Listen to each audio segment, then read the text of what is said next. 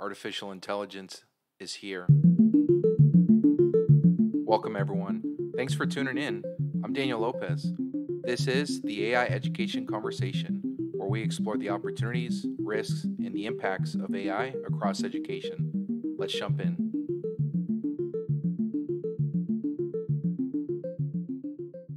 What's up, everyone?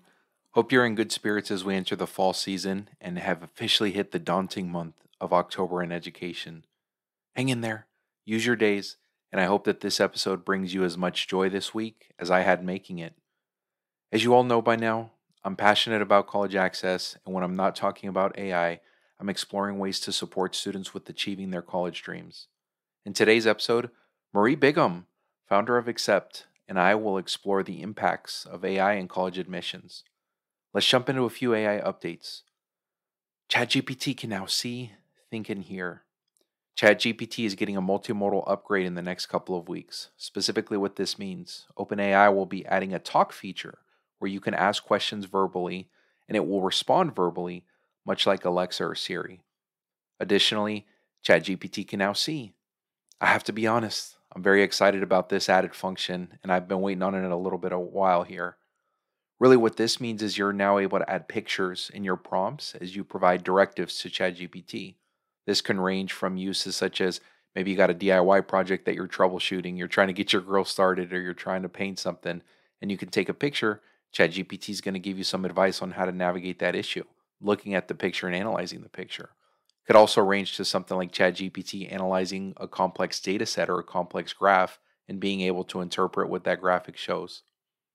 High level, I think the multimodal aspect has the potential to be a huge feature for schools. But just like the written prompts, there's going to be that big learning curve. I actually plan on developing some specific use cases to show how these multimodal features will work when they are live on the actual ChatGPT, and I'm going to share that down the line to show why I believe that these could be an added game changer. For my next update, I actually wanted to circle back to an insightful note that Amanda Bickerstaff from AI for Education brought up in our last episode around the physical costs of using generative AI. The Associated Press actually recently published an article exploring the water usage in rivers of central Iowa needed to power those big supercomputers managing ChatGPT. A lot of leading tech developers, including Microsoft, OpenAI, Google, they've all actually acknowledged that the growing demand for their AI tools carries hefty costs, from the expensive semiconductors to the fact that it does actually lead to an increase in water consumption. Powering AI like ChatGPT actually does take a lot of electricity and it generates a lot of heat. And apparently to keep it cool on those hot days, keep these supercomputers cool, these data centers need to pump in water, often to a cooling tower outside its warehouse-sized buildings. UC Riverside researcher Xiaolei Ren estimates that ChatGPT gulps up around 500 millimeters of water, which is pretty much about a 16-ounce water bottle, every single time anybody asks between 5 to 50 prompts or questions to ChatGPT. Environmentally, I have to be honest, I don't really know the impact of this water usage, and I don't know if this increase is having like a drastic immediate impact. But I do think knowing that AI is going to continue to grow, it is very critical that we're keeping our eyes on the physical resource costs of generative AI and AI, the emergence and increase of AI as a whole, because it does appear to have a pretty significant physical cost here in terms of water consumption, electricity, and some of these other things that are coming and powering this underneath the surface here. Let's also talk celebrities and deepfakes. I've shared in numerous episodes my concerns about AI deepfakes because they're good. They have a lot of social and political implications that I think could really impact a lot of aspects of society. Recently, we've had some more instances of sophisticated AI deepfakes, which are essentially audio, picture, videos using the name, image, likeness of notable figures. In this particular case, YouTube sensation Mr. Beast and actor Tom Hanks. Both actors and figures warned their fans on social media that AI deepfakes had been circulated through videos without their consent, with Hanks appearing in a dental plan commercial and Mr. Beast saying he will be giving out $2 iPhones. This year, we've also seen deepfakes make their way into numerous political ads, both in the United States and other countries. I don't have an answer on how we mitigate the impacts of deepfakes. But I have to say, given how sophisticated and high quality they have become, it is very clear to me that I think one of the biggest initial threats we are going to have around artificial intelligence and what it brings to our society is the potential spread of misinformation using believable mediums. Let's jump to my conversation with Marie Bigham. I gotta be honest, today's episode is a special one for me, and it's because I had the opportunity to interview Marie Bigham, someone who I've respected and I looked up to because of her many contributions to the field of college access over her career, most notably through founding the group Accept. In high schools across the world, seniors are undergoing an intensive season as they determine their next step after high school. College admissions officers are scurrying across the country to talk with schools and students about their institutions and awaiting the sea of applications headed their way as they make decisions on their freshman class in the next 6 months. Now, amid all of this, in this annual season, we've been thrown a huge monkey wrench in the form of artificial intelligence, which for many students really caught on after last year's submission cycle had ended. This year's application leaves some really big unanswered questions. How are colleges going to use AI? To what extent should students be using AI on their applications? How can AI transform the application and matriculation process as a whole? Marie and I dig into all of these questions. Reflecting back on this conversation, to be honest, all I can say is buckle your seatbelt and get ready for an absolute master class from Marie, who really talks and shares the depth and the breadth of her knowledge on the college admissions landscape. While I also normally don't do this, given this is a college access episode, I also wanted to put in a couple of quick plug on some great opportunities to dive deeper into the world of college access if after listening to this episode, you are hooked like Marie and I. So let me briefly start here. First, when I'm not having amazing conversations with folks about AI, I'm serving as the managing director of program for a phenomenal national college access organization called One Goal.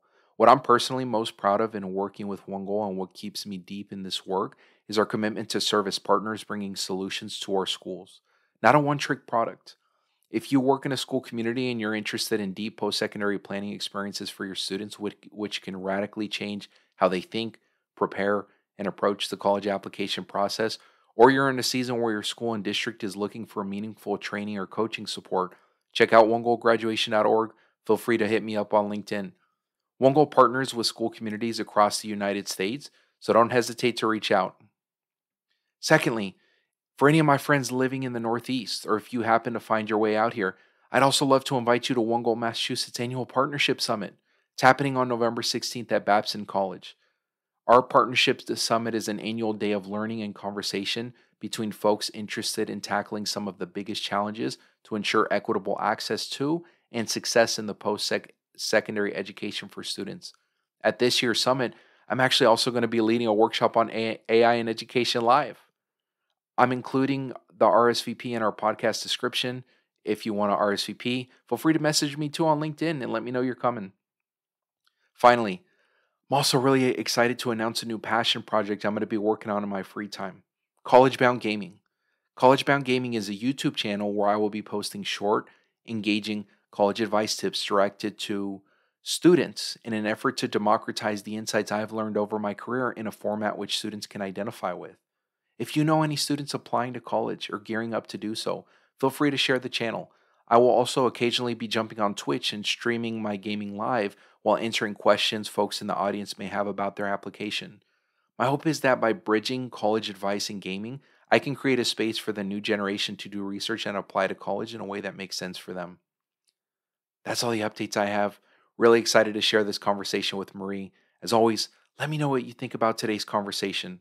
Curiosity opens doors, connections build bridges, learning paves the way. Humans at the heart of AI education. Marie Bigham, welcome to the AI education conversation. Thanks so much, Daniel. I'm excited to be here. Thank you. Wow. This is a big get for me. I'm really excited to have you on as somebody who's dedicated, most of my career to college access. I think for those folks who are listening to this and don't have too much context around, who you are and what you do, I'd love to just kind of start there. So, I mean, you're kind of what I would consider to be a rock star in the college admissions world, in particular around just like how you really push, like I think, conversation around race, right, in Yeah. admissions for many years here, even before it was kind of the cool DEI thing to do in the, the last few years here. just to give you a chance to tell your story a little bit, like I'm very curious to know, as someone who hasn't had a chance to talk with you too much one on one yet, like how did you end up in college access, and like where are you Yeah, now? What are you up to now? sure. Thanks so much. And I'm equally honored to be here. Thank you so much. And I always get a little, I don't know, fleshy or weirded out when someone's like, oh, like people know you in this field. But I live in New Orleans, and that's relevant in this way. I once saw a fortune teller, as one does here with frequency, and this person read my palm, and she said, "Oh, you are a very important person to a very small number of people." And I Mm. could not stop laughing. I was like, "That's a great encapsulation of my day." So, my name's Marie Bigham. I live in New Orleans. I've been a part of the college admissions community since 1997. I worked first for my alma mater, Washington U in St. Louis, in admissions, where I was really focused on the recruitment and retention of students of color. At the time, though, we called it multicultural recruitment because it was literally last century. 2004, I left and I became a college counselor based in a high school, and I lived kind of all over the place. So I went from New Orleans to, I'm sorry, I went from St. Louis to New York, where I worked at Riverdale Country School, and then San Diego, California, where I worked at the Bishop School, then Dallas, Texas, where I worked at Green Hill School, and then New Orleans, where I worked at Isidore Newman School. So all very fancy private schools where there was a lot of pressure and a lot of expectation about college and what families were expecting of their students and of the school. I was lucky enough to serve in a lot of really interesting national leadership ways, but primarily through NACAC, National Association of College Admissions Counseling, and that's one of the umbrella organizations for this work. And I served on the board of directors for NACAC from 2013 to 16. I think this is an important part of my story. I'm a multiracial Asian woman. I'm very Gen X. I was born and raised in the Midwest. And I very much was raised with that mindset that you get as a person of color, that you have to work really hard. You have to work twice as hard to get that seat at the table, that you work and you climb and you push your way and you get that seat at the table, and that's where you get to make change. I learned that's not necessarily true all the time, that the change that I want to see is not necessarily aligned all the time with the change others want to see, or if others want to see change at all. Some folks are real happy with status quo and that feel like change should be very much around the margins. So 2014, 15, 16 were messy, ugly years in this country, particularly around conversations about race and inclusion. Like I said, I grew up in St. Louis watching Mike Brown's murder in Ferguson happen, and see it unfold on Twitter was changed my life, especially because I worked with 18-year-olds at the time, right? I could see the boys, the young men, especially that I worked with. I could envision them on the lines marching, and that was heartbreaking to me. So started this group called Accept, Admissions Community, Cultivating Equity and Peace Today, as a Facebook group in 2016. We are a nonprofit now with over 8,000 supporters, folks who work in the admissions profession. And our mission is to remove the racialized barriers, the barriers to marginalized communities that are in that path to college. Second part, it's a long story, but the second part of my story that is the really, really unexpected thing.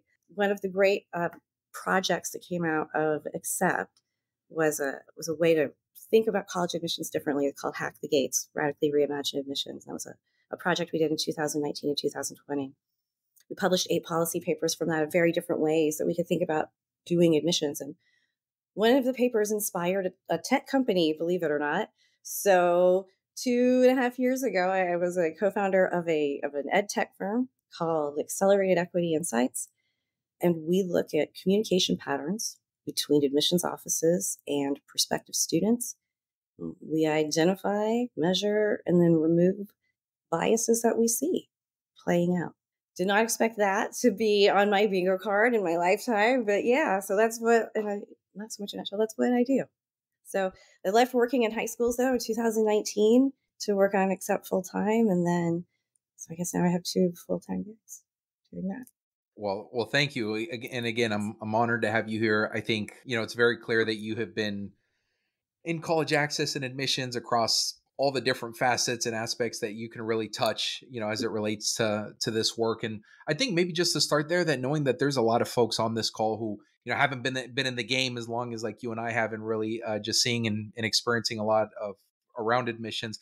I'm curious, what types of challenges or disparities like are you seeing young people experience today, and in just this like college application process, high school seniors in particular, like thinking about their journey in 2023, post pandemic, post George Floyd? What types of challenges, right, are you Yeah. seeing that they're having to experience as they decide where they want to go to college next year when they're applying? Yeah.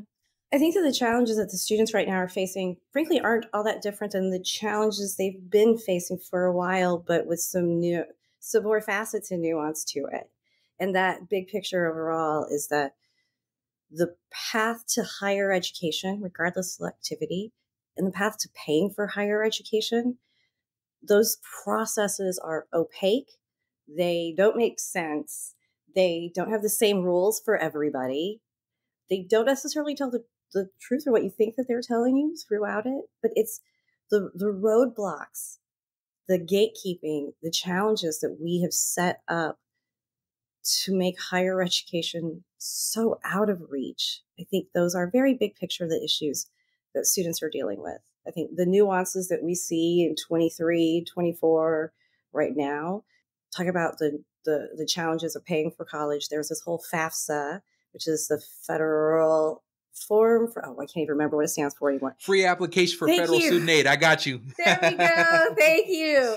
But at least I said it right. But the FAFSA is undergoing this major, major overhaul that's getting released late, that no one understands exactly what it's going to be, that a lot of states haven't changed their deadlines, even though that the FAFSA form is coming out, 4 months late this year? Yeah. Like, I think that is a huge issue that we don't see a whole lot of conversation about, unfortunately, like in the broader public.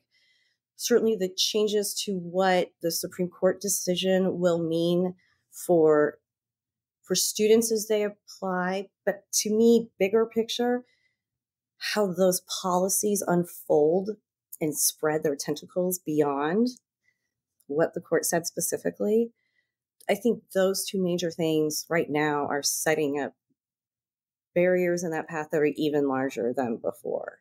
So yeah, I don't know if the students are getting a different Yeah. experience, the terms of challenges being different, but I think they're very much amplified right now. And I think you, just for added context, like you and I Mm-hmm. think both have pretty deep experiences. I, currently work as managing director of program with One Goal Yep. organization, really acclimated working with, first generation low income students of color. Prior to that, I worked with Emerge in Houston, Mm-hmm. similarly high generation, or excuse me, like first generation low income students of color. So what we're used to working with students, from marginalized communities, and Mm-hmm. how many more challenges are exacerbated. And what people oftentimes just don't know is, like, you have a student who, let's say they actually want to take that big risk and not just apply to any college, but like some of the most selective universities that our country offers, and maybe they have the grades to really be able to like do well in that process. There's just so many challenges along the way. Every single day is a daily battle, as a counselor, as an educator, to support that student, from exposing them, convincing them that they're good enough, getting the right type of documentation so that they can actually submit all the financial aid paperwork as you described, right? Just on the FAFSA. Then there's this whole other thing that's even more complicated and invasive called the CSS profile. Yep. If you have, if you are not privileged enough to be from a two-parent household where your biological mother is still with your Mm-hmm. biological father, there's a whole other set of documentation you then have to apply to. And again, this is not even considering all the other things, the funding associated with some of those things. Knowing that if you're a student, oftentimes, unfortunately, as much as it kills me to say this because I wish it were true, Mm-hmm. all universities aren't created equal, right? And so oftentimes people who aren't in this field, say college as if college is all the same thing, but there's not. There's a very big difference between selective institutions Mm-hmm. and then oftentimes, local institutions and surrounding communities in terms of graduation support, Right. financial aid that they'll offer. And oftentimes when we're hearing now about some of the atrocities, if you will, about the loan epidemic we're in, and how Mm-hmm. it hasn't led to a return on investment for people who've taken it. Oftentimes those are the non-selective universities that have really It can paid, be. attacked people for that. And so Mm-hmm. it's so hard. I think it's just to put it Yeah. simply, it is so hard. There's so many different challenges taking on, in particular, first gen low income students, and they're doing it Yeah. for the first time, oftentimes with help, but then they have all those mental hurdles as Right. well. It's a lot.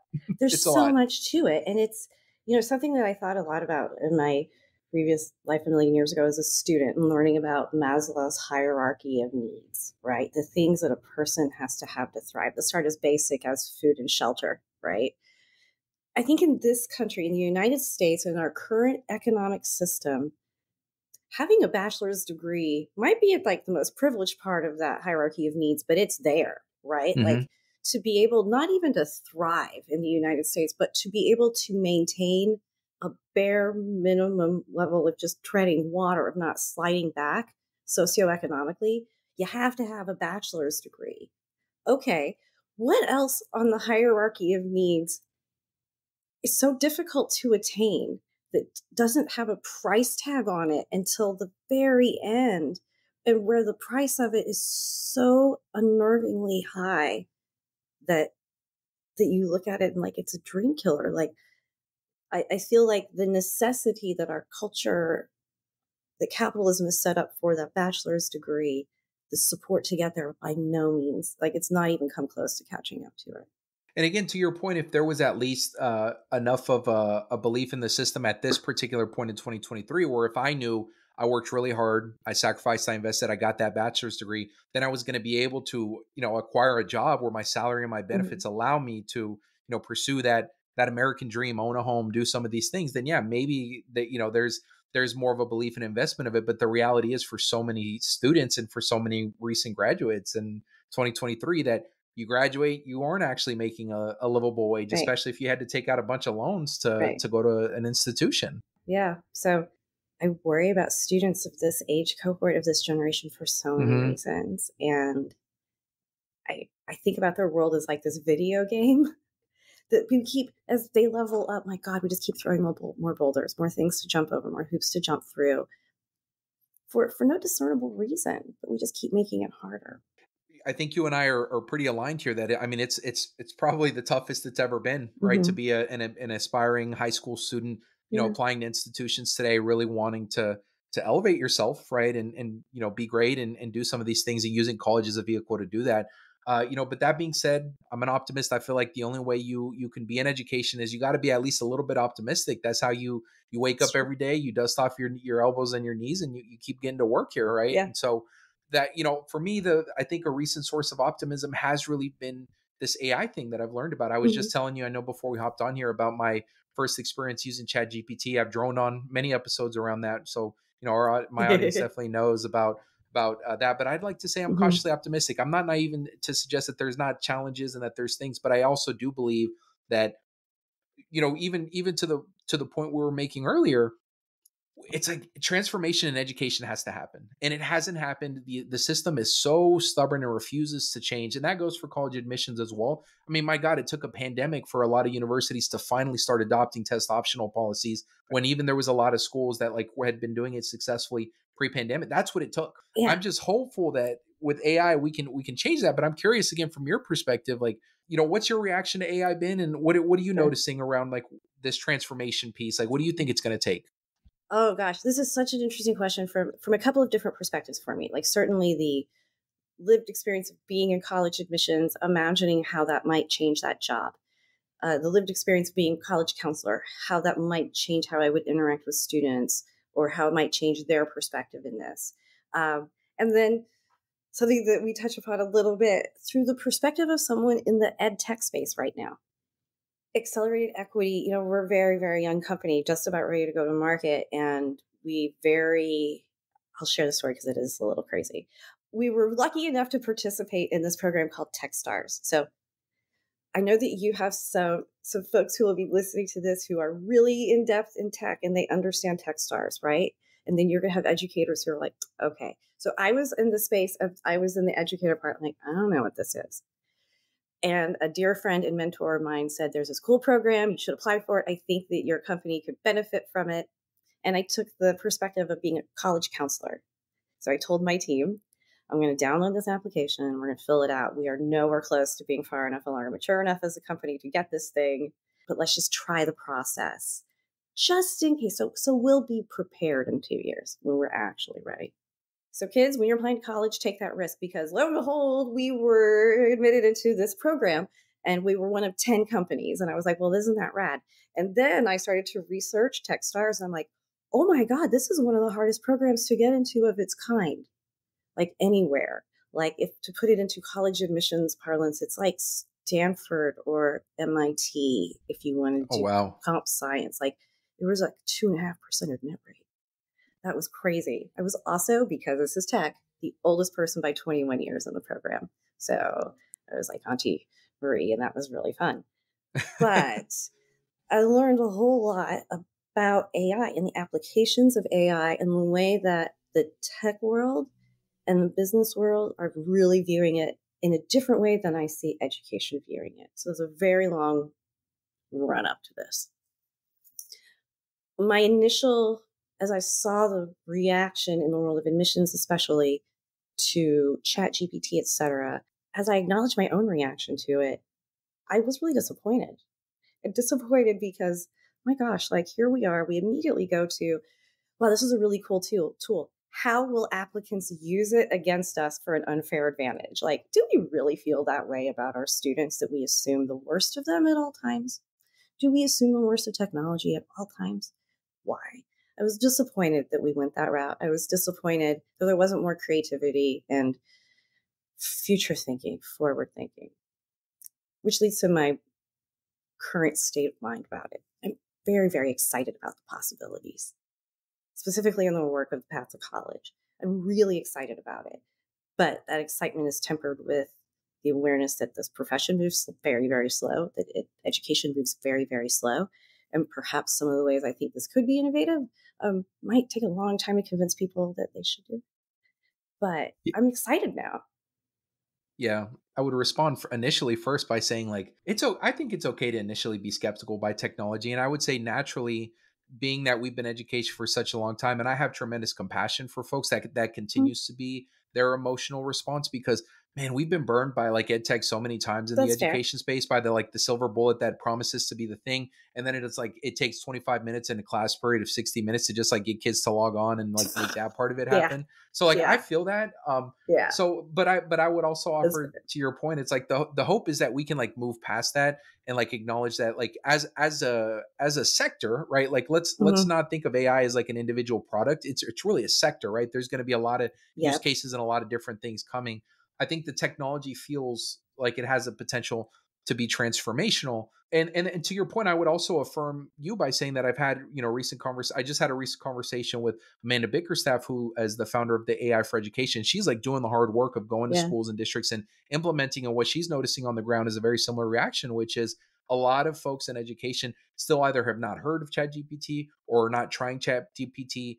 There still is this like reticent. There's like 50 other things that just matter right now in a public Yes. school or even a high school before we even Yes. get to talking about AI, even though in the mainstream media it continues to Right. be like very AI centric. And then the other piece is I would say that your reaction continues to unfortunately be or at least your initial Mhm. reaction is also what I think many folks continue to do because if you notice a lot of the AI education conversation continues to be about plagiarism and grade integrity. Yes. And it's like Yes. it's the exact same like question in a different way Yes. that you had and it's like yeah we can choose to think about that and think that like Right. we need to just make a fancier rubric but we could also ask ourselves okay like is there a world where we could actually use this technology to just change the way we do assignments in general right Yes. versus like trying to find a way to stop Yeah. students from using it on an essay or to brainstorm for an essay or to do something like that right and Exactly. that's the scarier route right. Right. Right. Oh yeah, yeah, yeah, yeah. One is punitive. One is Hmm. almost easier to, to say no, you can't is much easier than to say, let's figure out how. I will share this though, because again, very much a Gen Xer. During the TechStars program was right when ChatGPT started to like truly explode. And so I'm in this startup space with a lot of like Silicon Valley. So as you might imagine, every single conversation in that program suddenly became, and how are you incorporating AI? Like it became a joke amongst us. Like, well, we got Yeah. to figure out how to make AI into these period products. Like seriously, it was like that, right? And our tech mentor, who I adore, asked that question on a team meeting. So, how will accelerated equity use AI, et cetera? And I blurted out, I'm going to be the company that causes the Terminator to happen. And he was like, what? I was like, again, this Gen X reaction. I've seen the movies. I know what happens next. I know how bad this is going to go. And so sometimes when I in conversation or meet someone who's like so super skeptical, I'm like, listen, I understand that we all think we're going to start the Terminator. I know that, but I don't think that's how it's going to go. Also, when I said that, our tech mentor was like, Marie, who knows what's going to happen, but please don't be so arrogant as to think that either you're first in this conversation or that you will be the company that does that. There will be millions of companies that in an aggregate get us there. And I was like, well, that's a terrifying way of looking at it, but okay, thanks. I feel a Yeah, little bit better.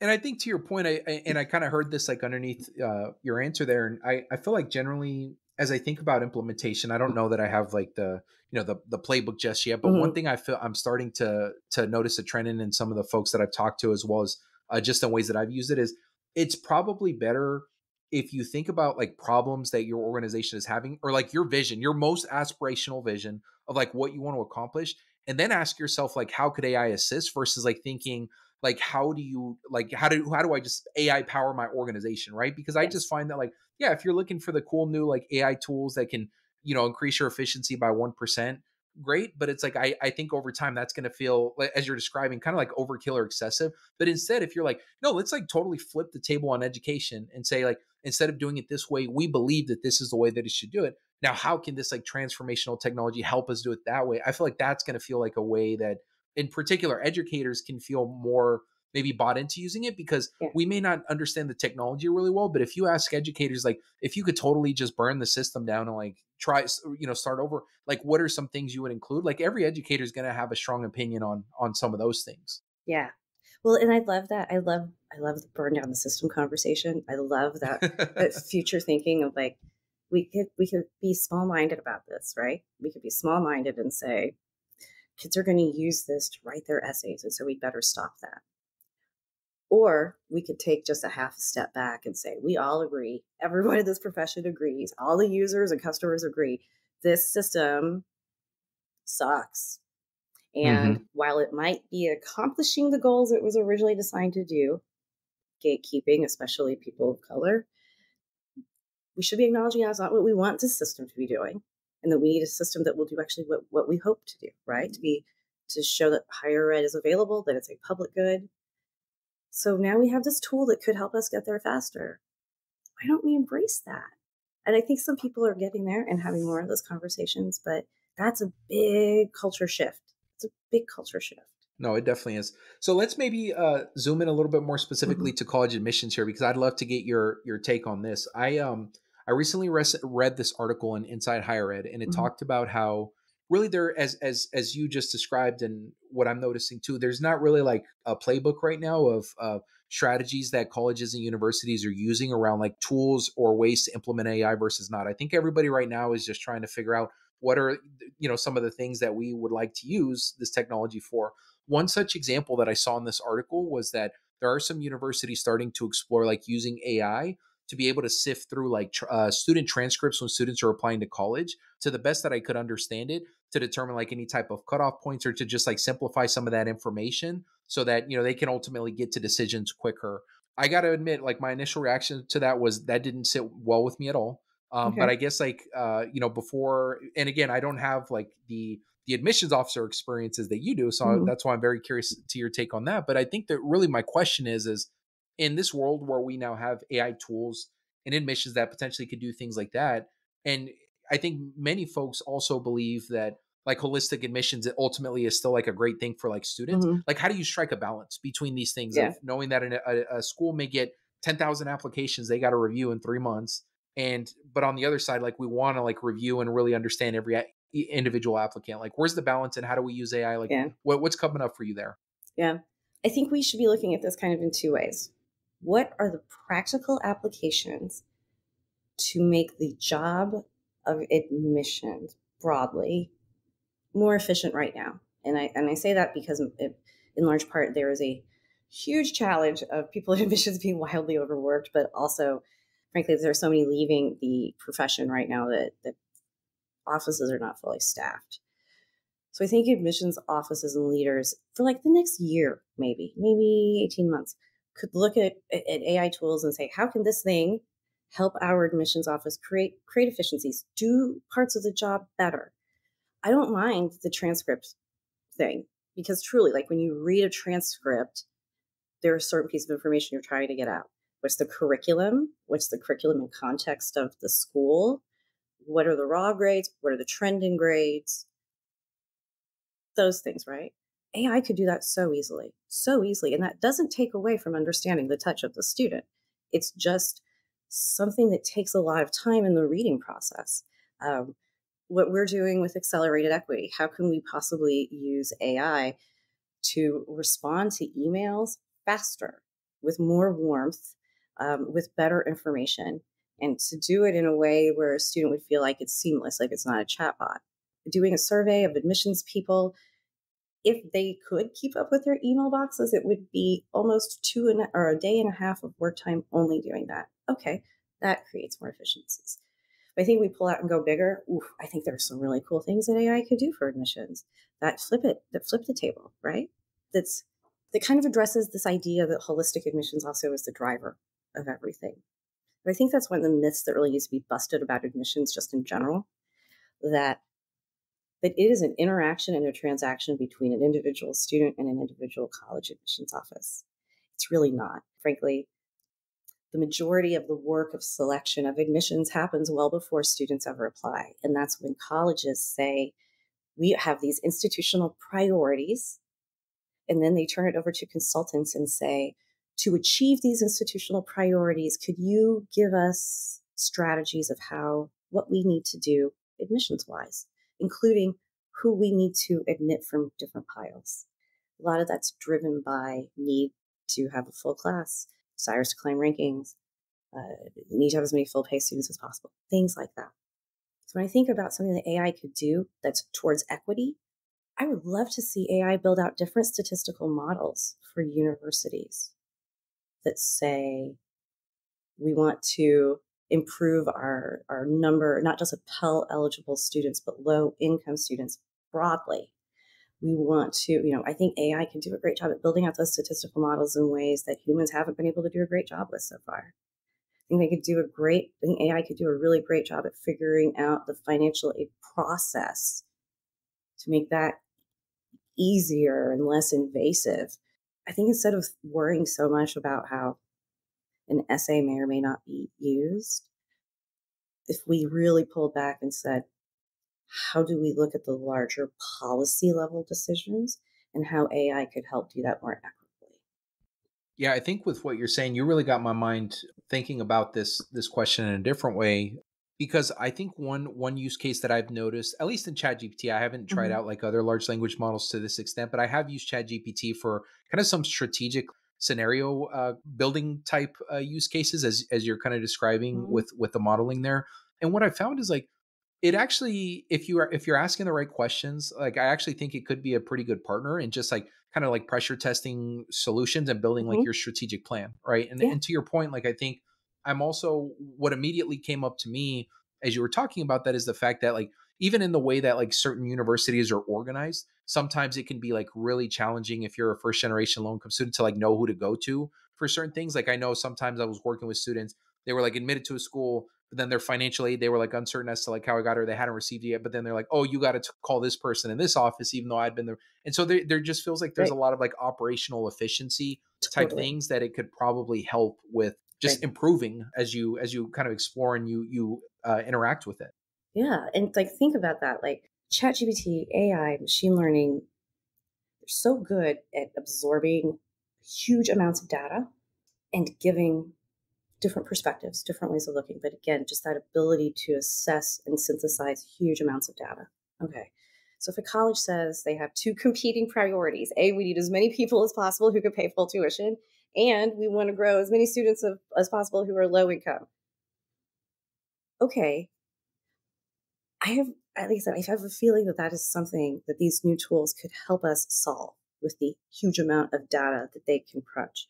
Because most times colleges, when they're looking at data to make these decisions, to set these strategies, they're looking at their data set, right? Which can be large, but is very self-fulfilling as well. Like it's not as broad, it's not as diverse. So I don't know. I think there are lots of interesting ways that it could be used. Yeah, where's the innovation coming from? Who has access to innovation like that too? Is another question. That's where haves and have-nots come back as well. To your point, that's definitely going to be an important question. And I know something we were talking about earlier, even around, the application, the fact that a lot of the applications and the pieces that you need to these institutions really haven't changed over time, like year to year, even decades.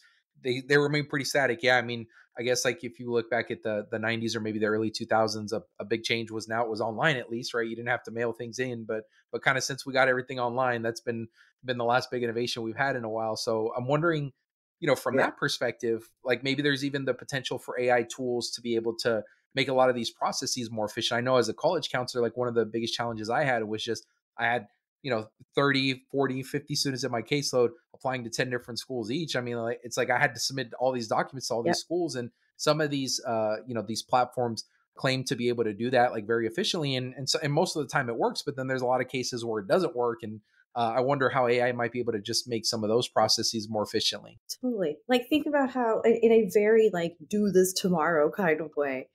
There you are, a college counselor. How many essays do you have to review? If you could pop that in Chat GPT, just do a grammar check. Can you do a warmth check? Can you do like different checks? Like, so as you're working with a student, these are kind of the impressions that this received. Is this the story you're trying to tell? Like, there are so many things that we could use help with. And in a process, I was very, very lucky. I worked at schools where I was one college counselor for every 40, 50 students. I mean, we know that that's absolutely not true. That was still a lot of stuff to process, even right there. Yeah. A lot of stuff. So, those things, delivery of documents, checking authenticity of documents. Like, there's so many things that, again, being in the TechStars program, hearing how people and companies were utilizing these tools, like, oh, y'all, we're being very, very short sighted and closed minded about how this could be helpful. Let's take it from a different stakeholder Yeah. perspective here. So I spend quite a bit of time just in the Reddit applying to college group on Reddit, and Yeah. I enjoy kind of responding to some comments, especially from students who are like, "Help! This is my list." And what I've noticed lately is in this past class, there's a lot of students, putting posts out there saying like, "Should I be using ChatGPT to write my essay or to like use it? How should Mhm. I be using it? Do you think colleges are going to be mad if I use it?" And so I'm like wondering, from your perspective, this Mhm. is something that's obviously going to continue to come up in the way that students have potentially used chat gpt a lot to write essays in the last semester, before we started this year here. To what extent do you think students should be using AI tools as they're Yeah. working through their applications? So, like I said, I'm not in schools anymore, but I always work with 4 or 5 students, just, family, friends, things like that. And I need to keep my finger on the pulse. And one of my students said, in kind of a conspiratorial way, how should I be using Chat GPT? Nudge, nudge, wink, wink. And I said, well, let's do it this way. How would you use the internet to help you? And she was like, what do you mean? And I'm like, well, how do you use the internet to help with college admissions? Like, are you asking the internet to write your essay? Because you could. But what are you using it for? And research, getting students, like things like that. I'm like, well, let's just plug those questions into ChatGPT to see what happens. And we're like, gosh, there's some really interesting things that have come up here. And so I not knowing a lot about how a student might utilize the tool, I didn't have an answer for her except to say, well, why don't we just try? What do you need to know about college admissions? Or what kind of help do you want? And let's just see what it does. And I think taking it from that perspective of acknowledging, I don't know, story here. Like, let's learn this together.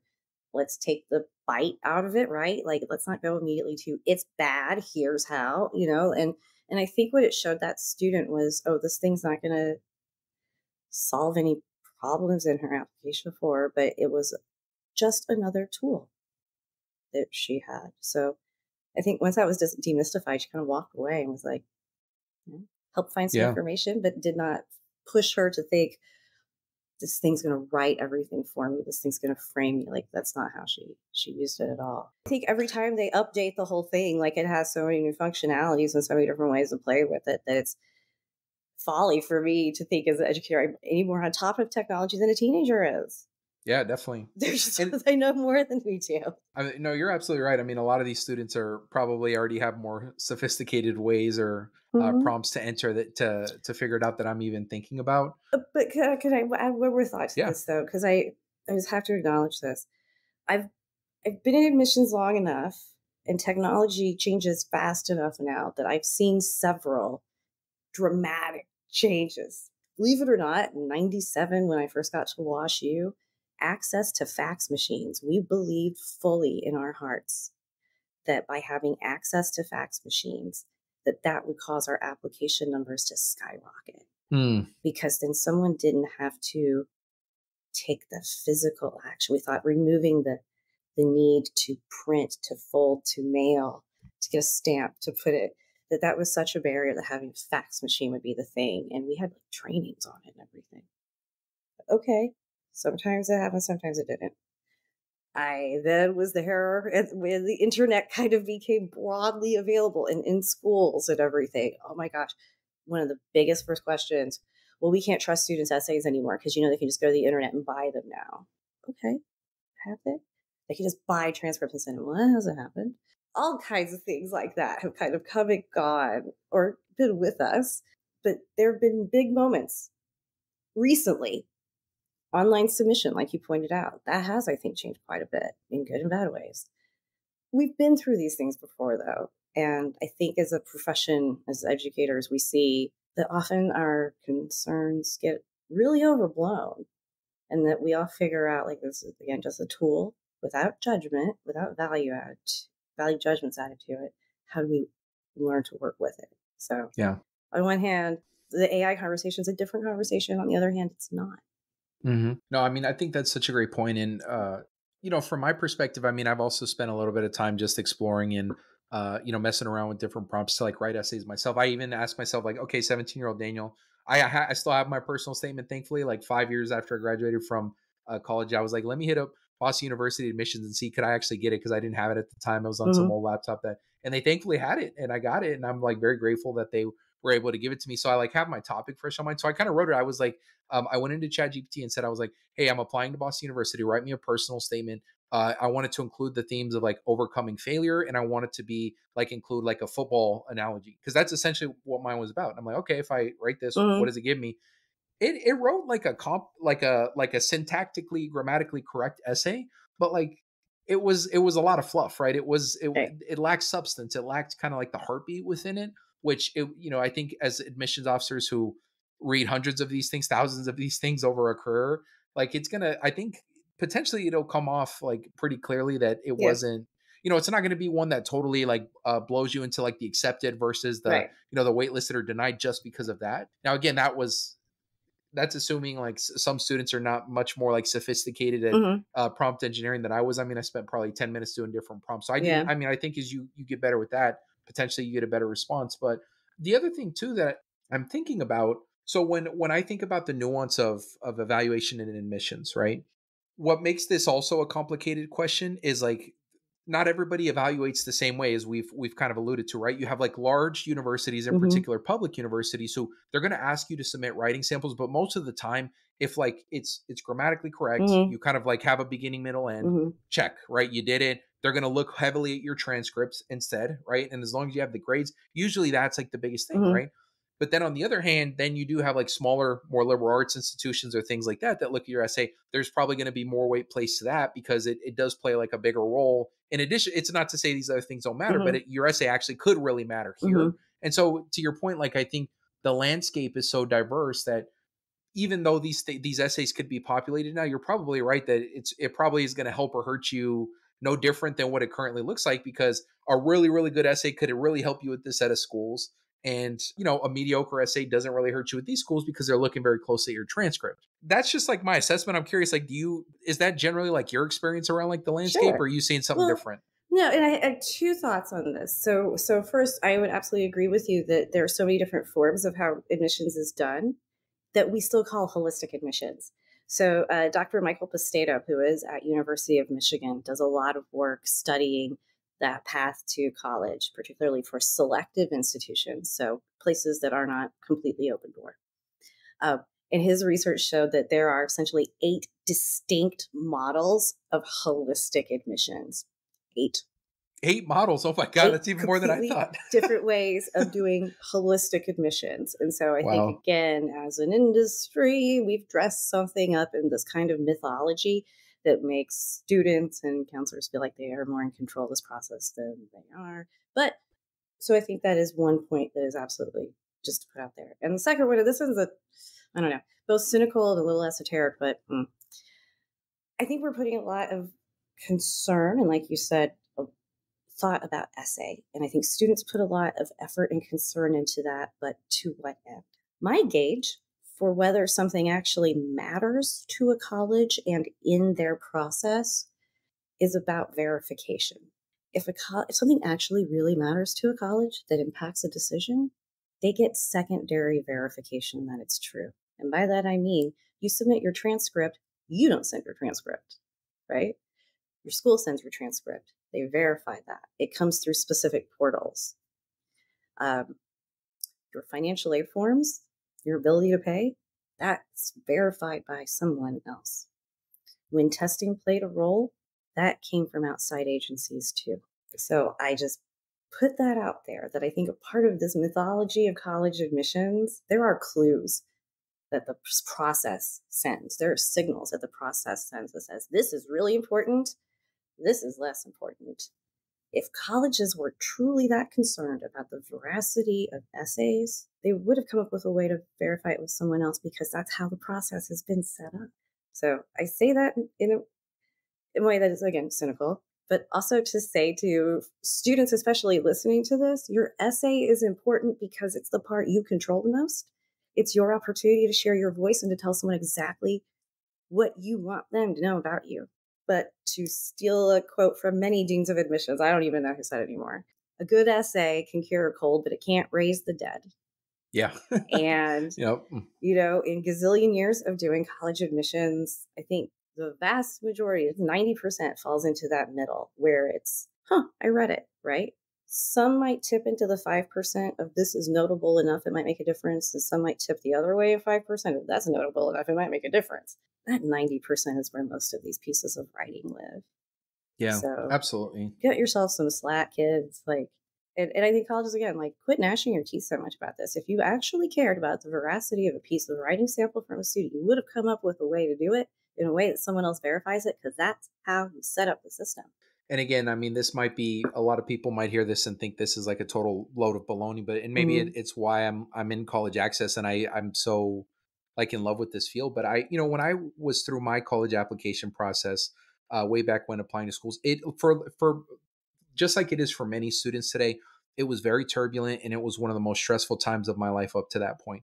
But it was also like a time of like tremendous growth and self-reflection. And like I really like am proud of the personal statement that I wrote because I Yes. thought about it for months. I thought really, really hard about it. And I Yeah. do feel like I grew a lot. And I feel like students who just are able to at least see that perspective. And I know right now because I talk to a lot of students that there's so much pressure, right? It's like such a pressure chamber. And it's like you're comparing yourself to your peers. You're thinking about what happened, only worst case scenarios. But I'm also like, if I can get you to just like breathe for a second, Yeah. look at your hands, realize you're still here, everything's okay. This is also a chance to like really learn who you are, think about yourself in a way that you probably have not been able to do during your entire high school career, and like really actually think about what matters to you. And it's like you may not get it totally right, but like when in life have you gotten this type of time up to this point? And I think like thinking about AI tools only from the context of like efficiency as a way to like produce an essay to like Mm-hmm. make it quicker for you, what you're also losing is you're losing the opportunity to do that, to like Yeah. self-reflect, you know what I mean, and like potentially have like a growth moment throughout that process. I'm so glad that that's how you work with students. I'm not surprised, but I'm so glad because how often, especially parents, would look at me like I was crazy, where I'm like, the college process done well, the real reward is not where you go to college. The real reward is an opportunity to be introspective, self reflective, to define, to explore your values, who you are, who you're Mm-hmm. becoming. And isn't that a gift? And Yeah. everyone would look at me like, no, no, Yeah. no. They're like, what? But I think of the same thing, when I think about my running for the board for NACAC, the process that I had to go through of discerning my ideas, expressing my values, understanding my priorities in writing, in personal conversations, in a speech, was one of the best professional development experiences I ever had, just going through the process of that. And same with Techstars. Even if we hadn't received the funding or any of that, going through the process of having to define our company and to get paperwork together and financials, all of that stuff, that was huge. And I'm grateful for that. And so I absolutely agree with you 1,000,000%. Like if students had this space to explore the personal growth and thought that could go into this, I think they would have a really different experience with this process. But that's not what we tell them is the valuable thing. Yeah. Yeah, I mean, I think across even just our field, but just across society in general, like trying to really do a better job of like emphasizing like the process and the product versus Hmm. the result. Like I think it would be a much better off experience for students. I know my last year of Emerge, one thing that I was really proud of that we did was we had like kind of like a celebration the day that a lot of students submitted their early Hmm. application. The day that like students were submitting their apps, like we were like, congratulations, like Yeah. you spent months working on this and you submit, look what you did, look at all the Hmm. hard work you did, and like regardless of outcome, like you did what you could do Yeah. to get to this point, and like be proud of like the work that you invested in. I think the more we can do those kind of things, and granted on the back end there's opportunities to teach other life lessons, like how do you deal with Hmm. failure, yeah, sometimes you're going to get Yes. punched in the face and you gotta, be sad, take some time to be sad, that's okay, but Hmm. then you got to come back, you know what I mean, you got to Hmm. come back, got to bounce back, and you got to say what's next, you know what I mean. And so I just feel like, again, for a lot of students, Hmm. especially again for a lot of young people who maybe haven't like really got to experience life yet, like adult life, Yeah. their whole life has been waking up every day, going to six periods Yeah. of class a day. This really is like life simulated in 6 months. You got highs and Uh-huh. lows, ups and downs, failures, successes, and comparing yourself to others and like learning how to deal with all that. It kind of like is a like a intro to life 101 course in like 6 months Completely. time as you're applying there. And so that's why I think I've really enjoyed it. So I mean, Yeah. maybe one way I would then offer like how students could use AI is actually based on the most recent episodes I just released with Stephen Inno, which is what he's Mhm. doing is he's using AI to help students have like kind of almost like a thought partner with like determining their ikigai for projects. And it's like I Yeah. feel like that might be a really cool use case for Yeah. students writing a paper. If like you're not sure what to write about, maybe you could talk to AI, ask it to be like your virtual counselor and say, Mhm. hey, like what do based on these things I'm telling you about myself, what are you noticing? It seems like I really care Mhm. about. What are my values? Because sometimes students like they have strong values, but they can't always name them. They haven't done it yet. You know what I mean? And so, Yeah, we don't give them um, a framework for it. We don't give mhm, them tools for it. This is something of a tangent based on the topic, but since we're here, I'm going to share yeah, this. One of my very favorite books that has come out about the world of college admissions is by Ron Lieber, Laeber, and it's The Price You Pay for College. And ostensibly, the book is about. Have you read it? I haven't, but I'm adding it to my list right Add now. to your list. So, in theory, the book is about how you pay for college, right? But as I've told Ron 50 million times, to me, it's the best framework for making a choice about where you want to attend that I've possibly ever seen. And if I were still in school, I would use that book as like my curricular guide because it asks those questions that you're talking about. It's essentially you're buying a very expensive commodity and Hmm. you're buying it because you have expectations of what it will give to you in return. So, understanding that, what do you value? What are you buying from them? And he frames, the buying as like you're giving them your resources of money, your resources of time, your resources of your presence, the resources of your intellect, right? Like you are paying that. So, what are you buying? How do you define that? How do you find that in your search? And then how do you hold the institutions accountable for delivering that? And it gets to that question about value. What do you value? And it does it Yeah, without judgment. Like if you value having a really great football culture, that's okay. That's okay. Just acknowledge it, add it to the list, see how the school is helping you. So yeah, that's my absolutely. tangent. But since you had mentioned we don't give students the time to think about what do you value, that book was the first thing that really pushed me to think about that question in the terms of college admissions. What do you value and what th're giving you and how do you hold them accountable for it? Yeah, I mean, and to your point, like the more concrete and clear you are on the answer to that, that's like a playbook that helps you throughout the process, from writing your personal statement to making your college decision to like Absolutely. reminding yourself why you're there when like things are really hard and like Yes. you're away from home. Because I know for me, when I Yes. went to college, I ended up going to BU. But one thing that I did not know about what I valued when I was there, which I like wish I would have. But again, it's kind of hard. Like I didn't really have anybody talking to me Yeah. and like asking the right questions. Is I actually like really valued connecting with students that had like a similar background as myself. And that never even crossed my mind that I would want like another person who understood like Mhm. the Mexican American from California middle income experience when I was at Boston University. And it wasn't until I was surrounded by like mostly rich, really wealthy white Yeah. people all the time that I was like, oh, actually, like it'd be nice to have at least one other person who really understood like how awesome it is to have, arroz con gandules, or, have some tapatio with my meal or stuff, just small stuff like that. And I really valued the experience of like being with my peers there too, who are unlike me. But I think for me, what I often tell students is like, if you can find a college that both like challenges you and pushes you to be like very uncomfortable, but also has like spaces that you can go to where like you really remind yourself like what Mhm. it's like to be at home, or what it to Mhm. have that strong sense of belonging. That's really like the goal, right? It's like it's not a Totally. place that is only like home, because then you may not grow as much as you Right. could. You may not be exposed, but it's also not a place where like you feel so isolated that you feel like stigmatized, or you feel like, Right. just like an outcast. You don't want that either. And it's hard to find the both, but the more you think about it, the more hopefully you can find a place that like Totally. strikes that balance. And I think that's a good way to like set up a framework that you hold then throughout, right? Because I think who I was when I started college, who I was when I graduated from college, radically different people. Hmm. And it was only that life Mm-hmm. experience of being in college that caused me. Now I would frame it as you did, right? What are my values here? Is this place fulfilling those values? Gosh, maybe I would like to be with more people who have my lived experience, but I also don't want to be too safe, right? So having that framework as you start it, saying this is why I'm here as the reminder, but then to say to go back to that. Are my values still the same? Is this place still delivering? Have my values changed or become more clarified throughout this experience, and to allow the student to hold themselves accountable, but also their institution Yeah. in that way. So it's funny. I think we kind of gone in a circle a little bit, where it's in a world where like you've seen multiple technological innovations. I've Mhm. seen, I think, a couple as well.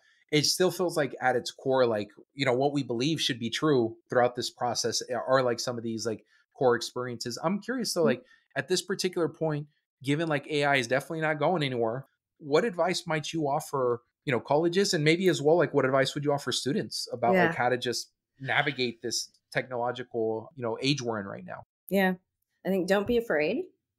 Like don't enter the conversation in a place of fear or trepidation.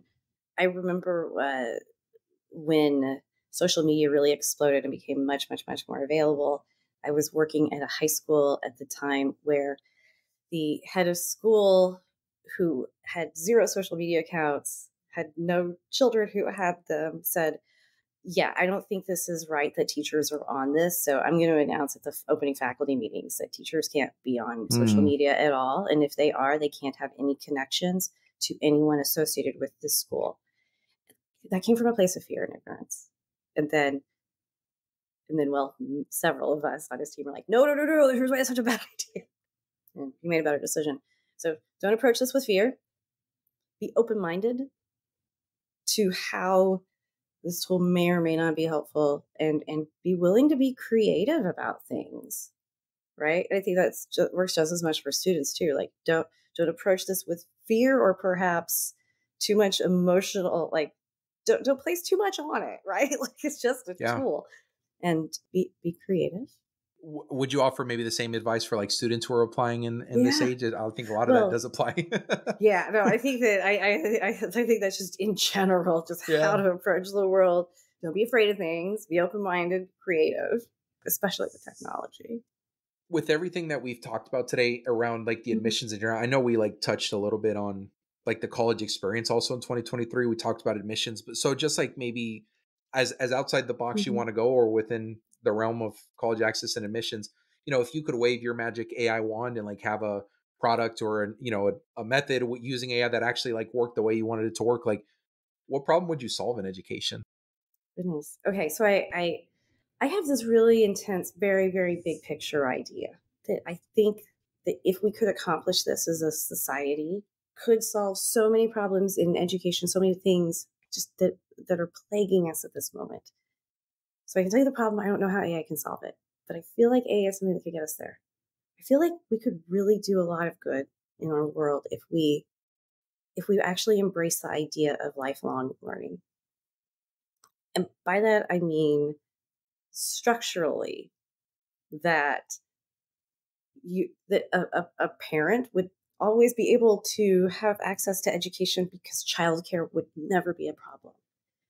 That colleges or any institution could take risks because graduation is not necessarily the desired result. That acknowledgement that you should be coming in and out of the space of education your whole life. I don't know how to get there.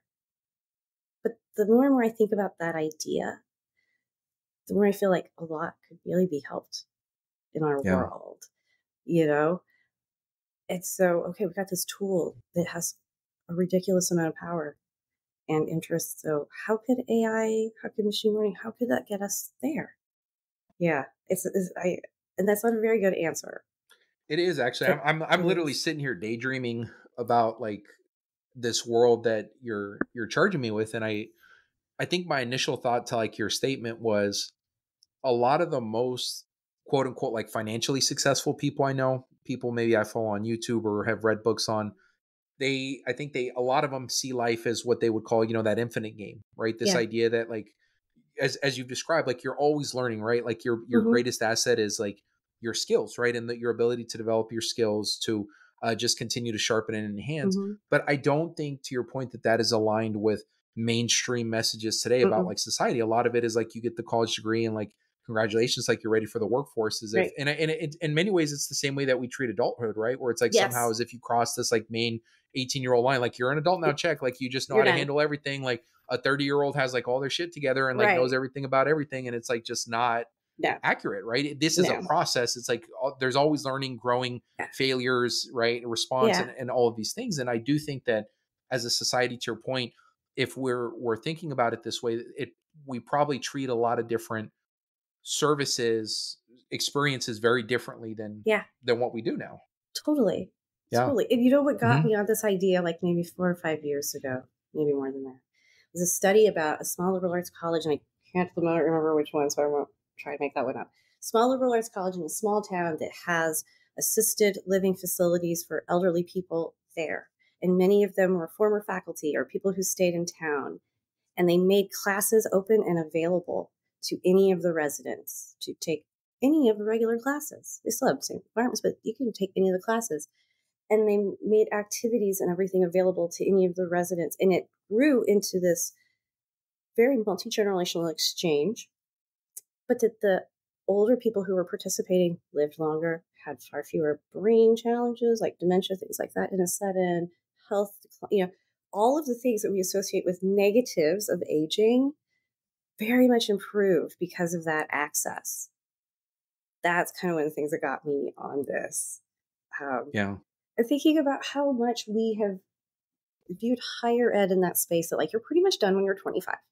But we've set up colleges like that. Like how many colleges have dorms available for people to live in if you don't have a family, if you are able to share, right? Like if we care about lifelong learning, we either would make affordable housing available everywhere, regardless, and Yeah. not tie housing to that college thing, or do we even make that housing available at a college campus? That if you took student loans and you paused your education, but you wanted to return, that you wouldn't start accruing or paying back right away. So that way you didn't feel like you had to stay in a job, like you could continue if you needed to take time. Like, I think there's so many interesting things that could happen. Also, Yeah. just having a better educated country, Society. world, Hmm. society that sense that, you said, you don't know how you're shit at 30. I turned 50 this year and I've never been more aware of how little I know. Right. And I was lucky enough to go through this amazing Techstars program where I got essentially an MBA in entrepreneurship in 4 months. I wouldn't have been able to do that in any other way in my life. And frankly, I would have feared that. But yeah, I get very excited when I think about that idea and what could happen. Yeah. Well, and to your point, it's like because of the fact that life paths tied to careers in so many ways are ascribed when we're so young, it really just like limits folks who maybe do want to, like, it's really hard. Like, let's say an example, I'm somebody who at 17 years old, I decided to go to the military, or I decided to join the Mhm. workforce. But then later in life, I'm like 24 years old, and I'm like, man, I actually would like to go to school Right. now. And it's like the way that society is set up for a lot of those folks, it's like a really uphill battle to climb, Yes. right? It's like it feels like Yes. you feel like you're too old to go to school, and you're Hmm. surrounded by like people who are younger than you. The way that the system, as you described, is designed is just not like built for you, whether it's the Yeah. housing, whether it's the class times, any of those things. But it's like, in so many ways, like, your perspective ironically actually would be the most valuable in that classroom, because everybody else in the classroom has the same like youthful Right. perspective. You're the one who actually has worked for many years and is going to think about things differently Yeah. than the other, 18, 19, 20 year olds in the room. And it's like, if we had more diversity in classrooms, Yeah. and not just in terms of racial diversity, age diversity, regional, all of these things, like, All it's of just it. going to create a better conversation. It's actually Yeah. going to expand everybody's thinking, and Yeah. everybody's going to walk out of there like more understanding of like the world we Yeah. live in, versus just like, being in this echo chamber of everybody's 18, 19 has the same like Yeah. generational belief. Exactly. And I mean, yeah. So what, as this, I brought this up in a conversation about diversity, and someone said, "Well, what does it have to do with diversity?" And I'm like, "Well, people of color get older too. Mm-hmm. Like we also live past 24. Like that also adds into that, right? This whole conversation about there being an enrollment or demographic cliff, and oh my gosh, we're not going to have enough people to fill these college classrooms. Maybe if we said that you could continue your education past 24, that wouldn't be a thing, right? Like we've put these very, very strange constrictures that are, so built on like the old industrial age model of workforce. But we've put these very, very strange constrictures around the idea of education and who should get it and when you should get it and how you should get it, that I think have been really destructive for us, just broadly. Yeah. Yeah. Well, I love that. I mean, I'm for it, especially if AI can help us find a way to do this. Using technology to Hmm. help hopefully combine and just build bridges across different age generation, different regional Hmm. generations. Maybe it encourages colleges to expand differently, and as you described, like, not putting these artificial variables of like Yeah. college is only meant for you if you're between 17 and 22 years old, or graduate school if you're slightly older than that. Hmm. And that's kind of like your time and period in life to do it. And if you don't do it, like, you missed it, right? You missed the train Right. here. And That's so sad, yeah, it is. to Especially if, think that that's it. well, and to your point, I mean, sorry to cut you off there, but I No. mean, to your point, I mean, I feel like just many of us now, since life is like so long, which is like amazing. You could potentially like live multiple lives. Like, why do you have to like stick to one career and like do that for 40 years and like be done? What if like for 10 years of your life you want to be in education, 10 years you're like, actually I want to be in sports management, or I actually want Right. to flip. Like, why can't you do that? Like, Right. why not? I'm going to become a chef. I'm Yeah, going to why not? learn glass blowing. I mean, any Mhm. number of things, right? And I Exactly mentioned right. those because those were things I really wanted to do at 18, Yeah. and now we culturally, societally, like we're not set up in that way. And I don't know. That's my big picture dream. Well, hopefully we can get there. I mean, I think, fundamentally, I'm with you. Let's, everybody out there, be lifelong learners, be curious, right? Don't stop learning, right? Learning doesn't happen when you get your cute little piece of paper, right? And it's not just that. There's so much more to it than that. I'm curious, like, Marie, I know you do a lot of things. I'd love to just hold space for you. What kind of resources, websites, Yeah. folks are listening to this, they're like, I need some Marie in my life. I want to connect with you. Like, how can they connect with you, Thanks. and in what ways? So Well, the first resource I want to share is not mine. I mentioned Ron Lieber's book. Love it. I think everyone should read it. I think it's superb. Rick Clark, who's the Dean of Admissions at Georgia Tech, has one of the best blogs about the path to college. And he has been writing really thoughtful, interesting pieces about the use of AI in college admissions. Probably the most forward thinking and creative thinking person out there about it. And he flat out says to students, if you want to use Chat GPT to help with your essay, do it. Here are the ways that you can that wouldn't violate any kind of intellectual. So love that one. How you find me, check us out at acceptgroup.org. That's our website. You can always email me at leaders@acceptgroup.org. If you'd like to learn more about the tech company, our website, although I have to admit, like, we're going to change our name soon for reasons that'll be obvious. Our website is acceleratedequityinsights.com. When I went to the Techstars program, again, I was the oldest person by 21 years. And all of the very, very sweet Gen Zers and young millennials in the group were like, oh yeah, we knew that company was started by someone older because there were so many syllables in the name. Like, thanks, I kids. never would have thought about that. Yeah, so yeah, we're trying to fix that. But those are the places where you can find me. Yeah, I'm out there on the interwebs, but definitely you can reach me at leaders@acceptgroup.org and any place where college admissions is being talked about. You Awesome. usually find me. Well, thanks so much for your time, Marie. I'm going to Sure. make sure too to include the links for all the resources you mentioned in the show notes. So anyone, you can just click on the links in this episode as well if you're interested in connecting with Marie or learning more about how AI is being used in college admissions from Rick Clark. But thanks again for your time today. This was Oh great. gosh, thank you so much, Daniel. This was such fun and truly like I talk about lifelong learning. You reached out to me and I'm like, oh my gosh, I need to learn as much as I possibly can and digging. I love having an assignment where I get to dig into something new. So thank you. Thank you for that opportunity to learn. Thanks for listening to the AI Education Conversation. Give a follow, rate, and review wherever you listen. For all show notes and to share your thoughts on today's episode, check out the AI Ed Convo on Twitter. See you next time.